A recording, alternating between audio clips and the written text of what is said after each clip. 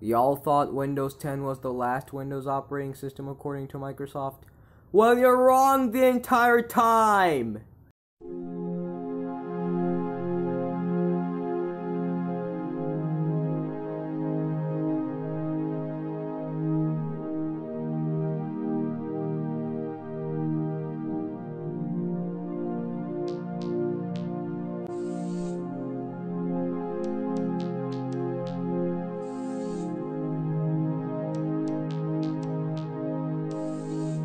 Windows 11 has just been leaked and it looks pretty elegant and futuristic. Now that's what I call gorgeous. That beautiful wallpaper. Very appealing to my eyes. Microsoft will be announcing Windows 11 on June 24, but why are they even announcing it even though Windows 10 was said to be the last Windows operating system? Well, here's why.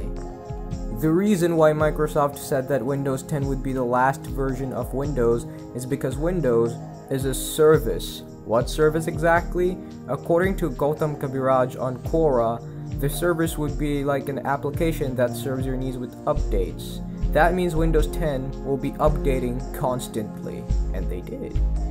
But what they mean by final version isn't that Windows has come to an end, and Microsoft would be discontinuing Windows in favor of another operating system line.